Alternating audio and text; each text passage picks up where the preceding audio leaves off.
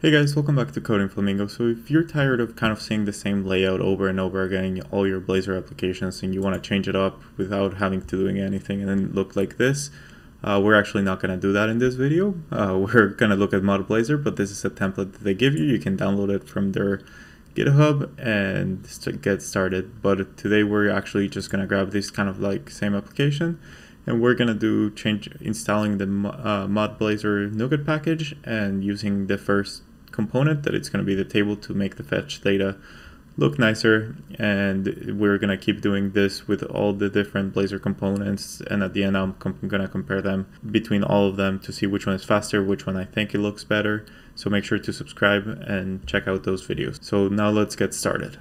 Alright, so the first thing would be downloading the NuGet package. I already went ahead and did it, so I'm just going to walk you through how to do it. So here you just search for it, and as you can see it here, it's just Mod Blazor. And you can also do it here in Package Manager if you like typing in console, or you can do it in PowerShell with .NET Add.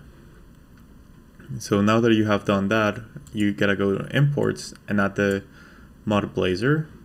And all this code is going to be in GitHub down in the description, so make sure to check it out. And then in main layout, we have to add these three things. So mod theme provider, dialog provider, and snack bar provider. So this is for the different components that you might use.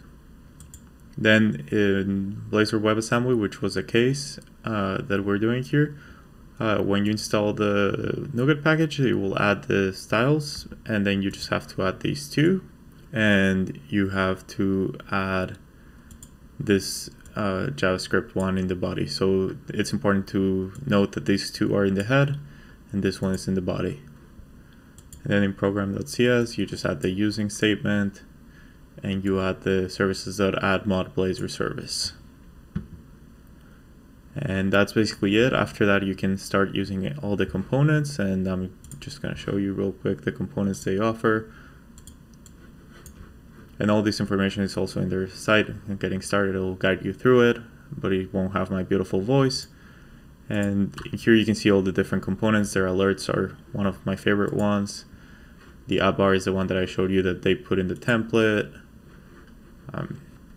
Their avatars, and so on. And today we're actually going to look at table.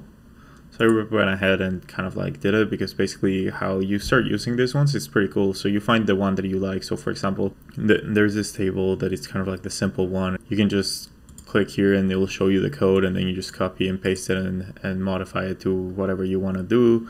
This one, for example, has a search bar. The one that I ended up using for this one is this one that has sorting. So that's something that it kind of gives you for free by just adding a few extra lines. So in here, basically the only difference from this one and the top one is that it doesn't have the sorting thing that you pass here. So you do the sort label, sort by, then this is so in here it's element because it's called element, but it would be whatever object your table has, and then by the object by the field that you want to order, and you can actually add the initial direction. So if you want ascending or descending by default, you can add that as well. So I'm already went ahead and I put it in the fetch data one. You can see it here that we have all the tables. So I have the forecasts, and I'm doing the sorting, and then I'm just when you're doing the row part, you have to tell it which label it goes with. So this one goes with date, that it's up here, date, and this one goes with temperature, and so on. So that's basically all I did. Then I put a little space, and then I left the default, so we can see kind of the difference between one table and the other table. So now let's go ahead and do it. And another thing I added, I used the progress line one. So when it's loading, usually the Blazor one just says loading ... This one I just added a cute little progress bar. All right, so we're back here, and now we're just gonna go to fetch data. And it was pretty quick, but I don't know if you saw. Here's the progress bar that it was loading, and then it loaded really quick.